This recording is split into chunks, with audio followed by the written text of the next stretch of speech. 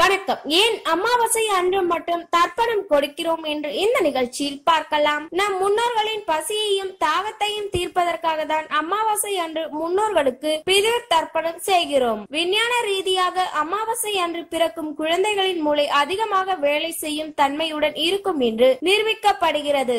அமாவாசை அன்று சூரிய கலையும் சந்திர கலையும் சேர்வதால் சுழுமுனை எனும் நெற்றிக்கண் பலப்படுகிறது. ஆனால் அமாவாசை தினத்தன்று மந்திர ஜபங்களை கற்கவும் செய்யவும் ஆரம்பிக்கின்றனர். அமாவாசை அன்று ஜீவ சமாதிகள் புதிய உத்வேகத்தை பெறுவதற்கான காரணமும் இதுதான். சாதாரணமாக இறந்து போன ஆவிகள் சந்திரனின் ஒளிக்கற்றையில் உள்ள அமிர்தத்தை புசிக்கும். அதான் அவற்றிற்கு உணவு. அமாவாசை தினத்தன்று சந்திரனின் ஒளிக்கற்றை ஆவிகளுக்கு கிடைக்காது.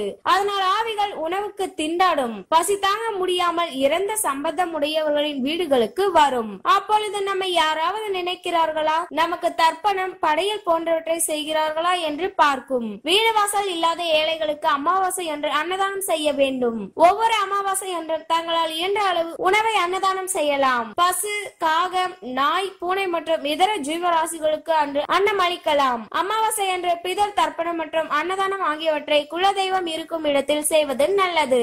முடியாதவர்கள் தங்கள் இஷ்ட தெய்வம் இருக்கும் இடத்தில் செய்யலாம். அமாவாசை அன்று தலையில் எண்ணெய் தடவி கொள்ள கூடாது.